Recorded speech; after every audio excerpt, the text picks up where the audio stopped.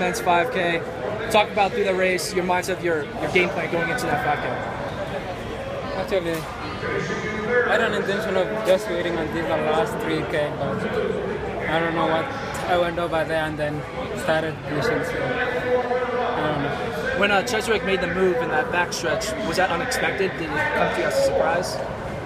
Yeah, it came as a surprise, but you know, I knew that it's gonna come that way, so I was expecting that.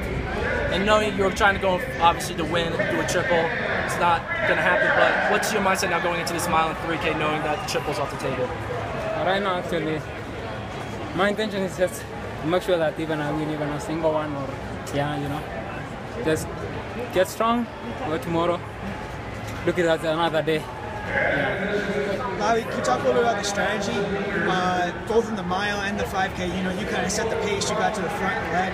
Do you kind of regret that now because, you know, it's tiring you out for the multiple events? Do you think like you went too hard in the mile, maybe in the 5, you know? Yeah, I think that actually was the one mistake I made because actually, I don't know. Yeah, I was supposed to relax for a while and then, you know, run the last about 3 laps, but I don't know, I just got pumped up and start pushing it from the start. You still ran a very quick time in altitude.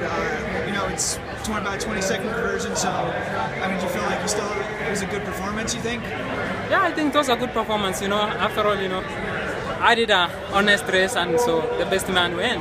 So, you know, I have nothing to regret. So coming back to that 3K tomorrow, you face Cheswick again. What do you think the key is going to be to beat him this time? Actually, tomorrow I think we're just going to wait until the last 3 laps, wherever he wants, and then we try our best. Good luck in the mile, Lawi. Thank you, man. Yeah, good luck, great run. Thank you. Lawi, it seemed like the mile may have taken something out of you. It seemed like you were laboring a little bit more than you usually do on even a piece like this. Did the altitude affect you more than you usually do? Yeah. Just because of the second race?